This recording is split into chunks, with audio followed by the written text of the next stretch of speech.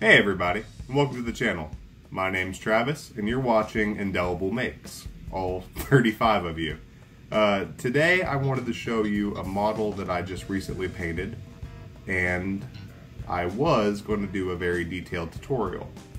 But I've lost a lot of footage, and apparently my hair got in the way of a bunch of others, so I apologize. I'm going to do my best to kind of give you a rough idea of how I did this, and I'm going to take it as a learning experience so that the next video is much better. Please deal with the growing pains of this, and I hope this helps you in any way. Thank you. So the model originally comes in two pieces, top and bottom. It's a really big gap and it doesn't sit well, so the obvious solution to that is going to be, of course, green stuff. I did a little roll and I basically just squeezed it in between the two pieces, just like so, and then I scrape off all the excess, giving it some texture right afterwards. Okay, so now that it's in one piece, we can go ahead and prime it. For me personally, I use Army Painter primers. I just love the colors that they come in.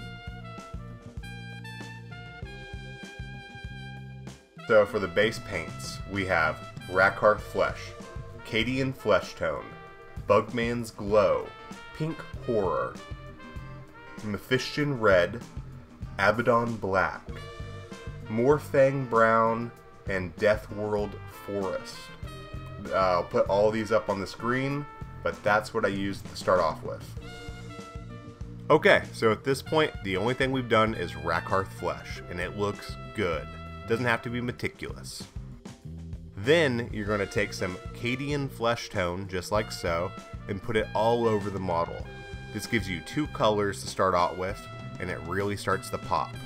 It kind of looks like normal skin, but that's what we kind of want. The first one's kind of rotting, the second one's kind of voluptuous. Trust me, it'll look right later on. Now here, we're starting to use Bugman's Glow. It's another shade deeper, and we're just going to keep putting it on all the little bulbous parts. Everything that sticks out on this guy, anything that kind of comes out of the ordinary, well, it's going to be a little pinker than, say, something that was an inch or two away from something else. Are you starting to see a pattern? Because now we're going one shade even brighter or deeper, however you want to look at it, and we're going to use the Pink Horror for the tentacles.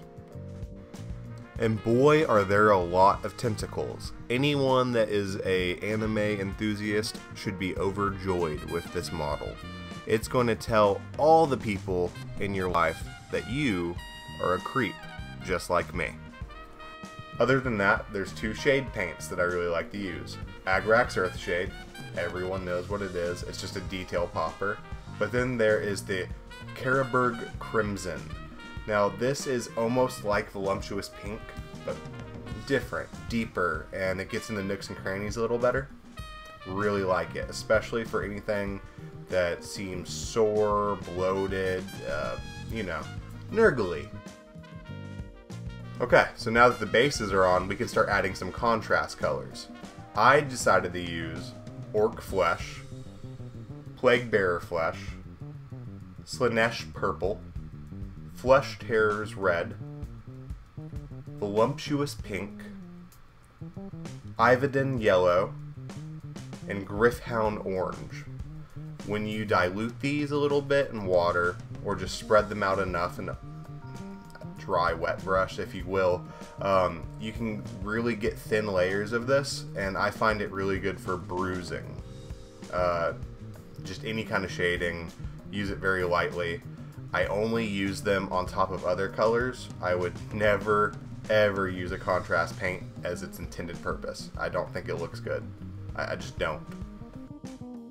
Right here you can see me using the iodine yellow.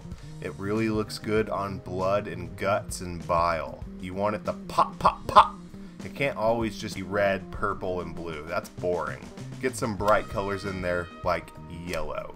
Yellow and orange, completely and criminally underused. On the fly here, I decided that pink tentacles were a little too much, and while I liked it, I wanted something else. So I decided to add the Death Forest Green. Then we have some metallic paints. I'm a metallic man. I know a lot of people don't like metallics. I think they really shine, no pun intended, especially when you are doing gross things. So I have Brass Scorpion, Lead Belcher, Retribution Armor, and Warp Lock Bronze. And then finally, for the end of it, I have Blood for the Blood God, of course, for the tasty bits. And then I used a little bit of Tesseract Glow mixed with some Nurgle's Rot, just mixed into some resin for the base. Other than that, it's just trial and error and seeing what works for you. I hope this was helpful, and I'm really sorry it's not that detailed, but at least you know exactly what I worked with here and how I did it. Kinda. Either way, have a good day.